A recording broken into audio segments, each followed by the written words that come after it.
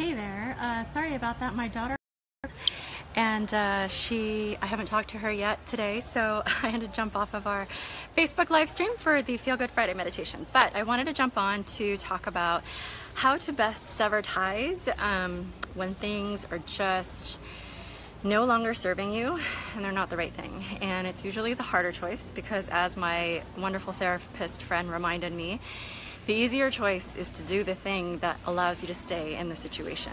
The harder thing, the braver thing, and the more courageous thing is to do the thing that brings you into the unknown and forces you to learn and grow and evolve. So that's what the meditation today is going to be about. So I'm going to make this quick because I don't know when they are going to take off to get onto that boat.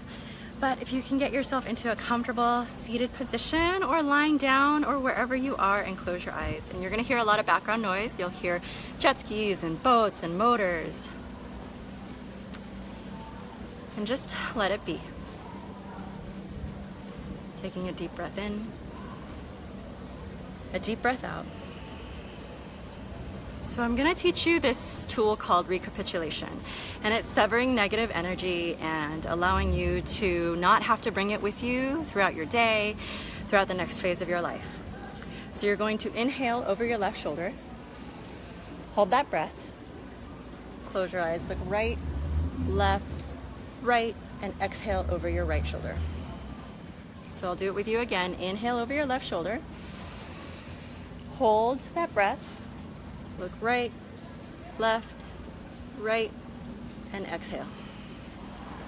And this is a way for you to release and sever any negative energy so that you don't carry it with you.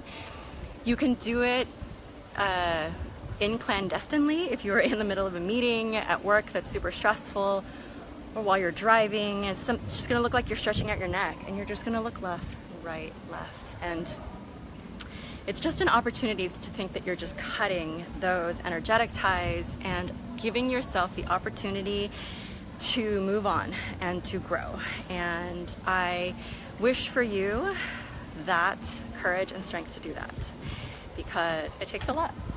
And I hope that you will share your journey with me. And I'm so honored that you are allowing me to share the journey with you. So I will show you the lake one more time. You can enjoy this Lake Austin. And I hope that you have a beautiful weekend. Remember, use recapitulation whenever you want, and it's a wonderful opportunity to just have these tools in your tool belt that you can use at any time so that you can really, truly let go in all ways: energetic, physical, spiritual, mental, emotional. All right, please leave comments and share with me your journey, and I look forward to hearing from you. Make your story beautiful this weekend. Bye.